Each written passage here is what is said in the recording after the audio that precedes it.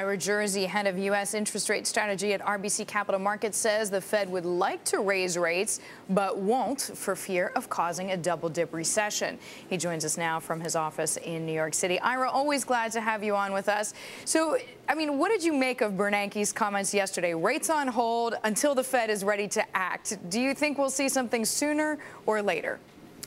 Well, our forecast right now is for the end of 2010 to see the first hike. But in order for that to happen, you really have to have a sustainable recovery. So we're forecasting about 2.5% recovery next year, but also a falling job market and inflation expectations not going down significantly. So you kind of have to have this perfect storm in order for 2010 to have a rate hike. But we think that there probably will be.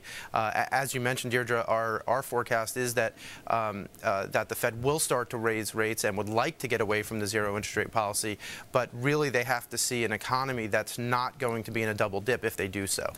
Ira, surely everybody in the market is weighing the same factors in that calculus as you are. Why is it then that Fed funds futures jumped out to suggest that we're going to see a rate hike by August? Yeah, you know, it's interesting that the market continues to ebb and flow kind of between August and November, even December rate hikes next year. But it had been as early as June, recall, not so long ago. And I think it's going to continue to be pushed out, but not necessarily in a straight line where the market comes to realize that an extended period is a minimum of 6 months, but realistically, it's 6 months after they remove that language that the Federal Reserve is likely to start hiking. You know, we don't think that we think that they'll tweak the language a little bit in January, but they're not going to remove that all-important extended period phrase probably till the middle of next year. Ira, I know this is not exactly fair to put you on the spot like this, but do you think the Fed wants to raise rates right now, but it just can't because unemployment is above 10%?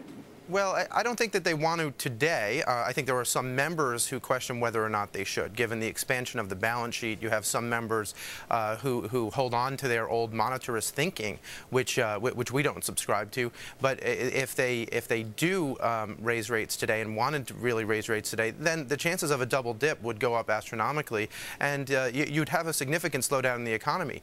One part of getting out of this recession is ensuring that both the household sector, the financial sector, and at some level the non-financial sector, the industrial sector, continues to reduce debt. And in order to do that, you really need interest rates to remain reasonably low so they can firstly refinance that debt at lower costs, but secondly that they have enough money and enough time in order to pay down a lot of their debt. This all goes into that balance sheet adjustment we talk about. When we talk about weak balance sheets, we're really talking about too much debt on those balance sheets.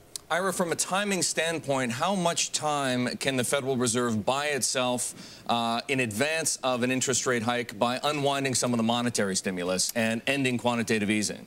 Well, see, I think that's something that a lot of people miss in their, in their analysis of this. You know, when you have quantitative easing, you have, basically extraordinary circumstances where, the Federal Reserve has more than doubled its balance sheet over the course of the last 18 months. And we think that they'll be just as aggressive unwinding that balance sheet and effectively reducing that accommodation without actually hiking. So that'll be the primary tool that we think that they'll actually start to use come the second quarter of next year by stopping their purchase of mortgage-backed securities and agency debt in March of next year. They'll just let it roll off. $250 billion, so well over 10% of their portfolio, will vanish by the end of 2010 just by prepayments of mortgages, maturities of both Treasury and agency debt. So they can reduce a lot of the accommodation that they've added without doing anything.